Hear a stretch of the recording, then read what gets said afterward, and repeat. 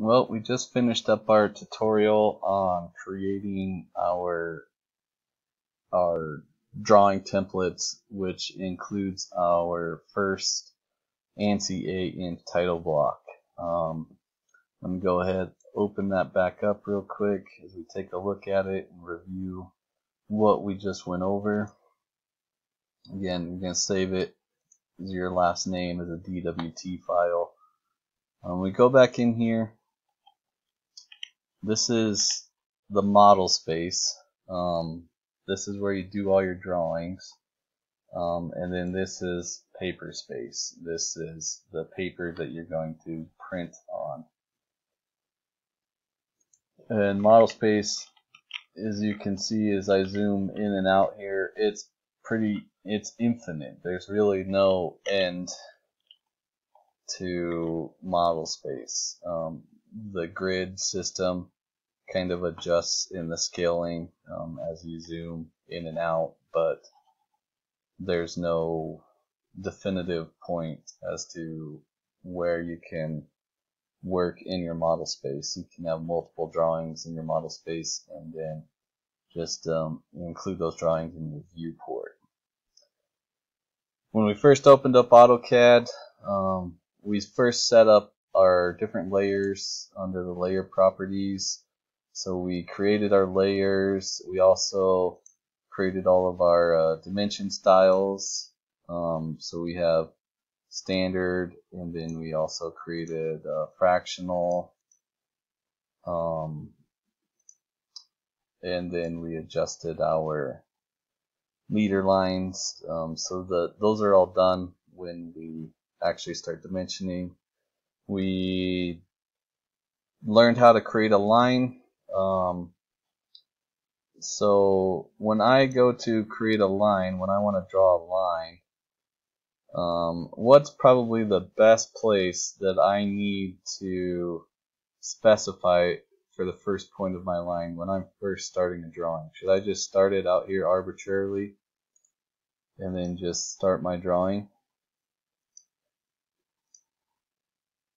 My suggestion to that is no. You should always start your drawing at 0, 0. So when you start a line, type in 0, 0, and just always start at that origin. It's just going to make things a lot easier for you in the long run when you end up having multiple drawings here throughout and you try to use some more advanced features of AutoCAD as far as trying to find these points that are associated with these different line segments. It's always better if you associate the drawing with a specific point, such as 0, 0.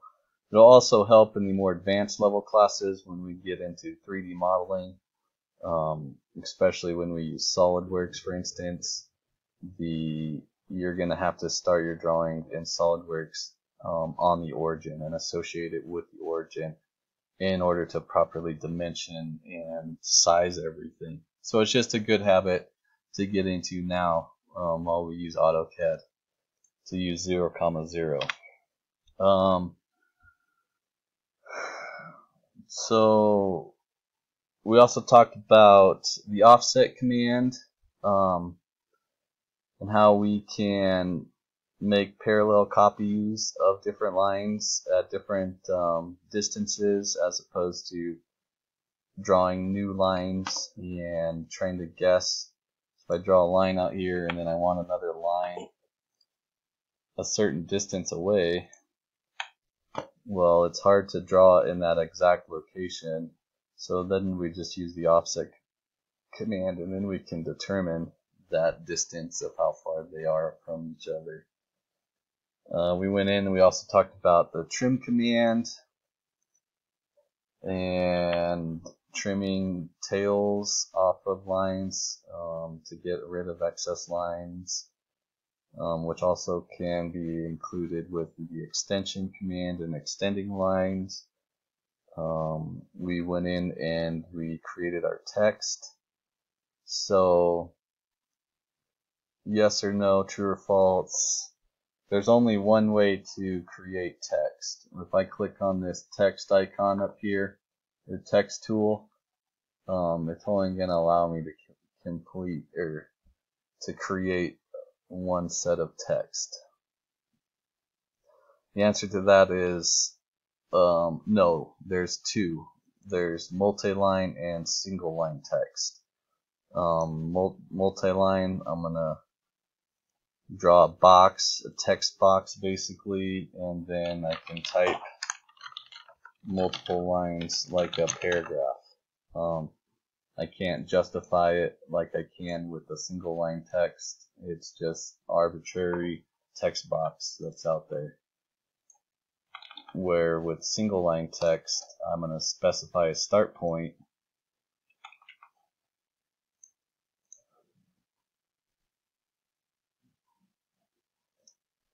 And a height, and then I can even do a rotation angle, so let's say 45 degrees, and then I can type text, and it's going to, I can control the parameters of the text a little more.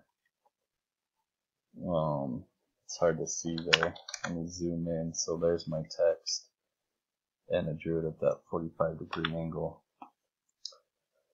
We then went on and briefly we talked about different ways to copy. So I can type in the CO command, and that allow me to copy. Or click on the copy tool up here. Now if I want to copy something between model space and paper space, am I going to use the copy tool or type in copy here or CO on the toolbar and use the copy tool in model space? Was that going to allow me to transfer or copy from model space to paper space? No, it's not going to. I'm going to have to copy it to the clipboard, and then go from the clipboard, I copy it, and I can either copy it just how it is, or I can copy it with the base point.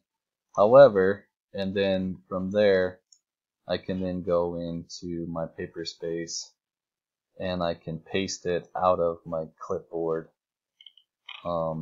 and transfer back and forth between paper space and model space.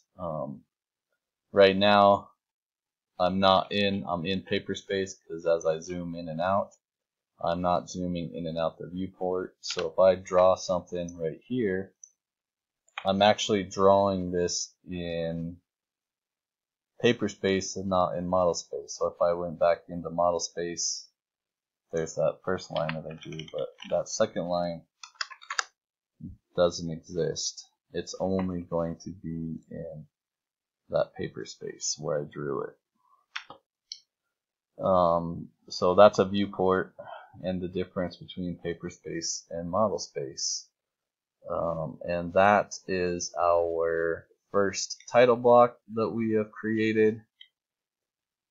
We'll go in next and we'll create our B-size paper title block. It'll be on this second layout tab. We'll have to adjust the page setup because right now it's set up for 8.5 by 11, which is A size, and we'll have to change it to that 11 by 17, which is B size, and then recreate our title block and put that into our drawing template. That second title block is going to look something like this.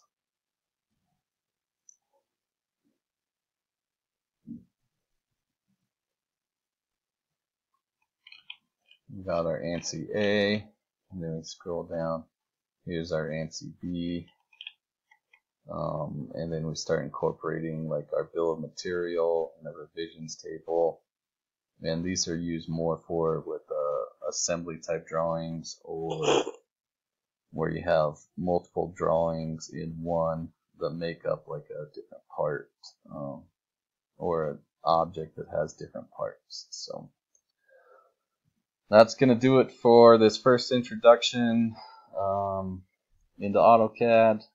We'll get into our first drawing assignment, which is the shim that I talked about on page 181 out of the textbook, and I'll do a tutorial on how to draw the shim, and then we'll go into the gasket, and then we'll start talking about different parts and terminology associated with the drafting world. Thank you, and look forward to continuing to work with you this semester.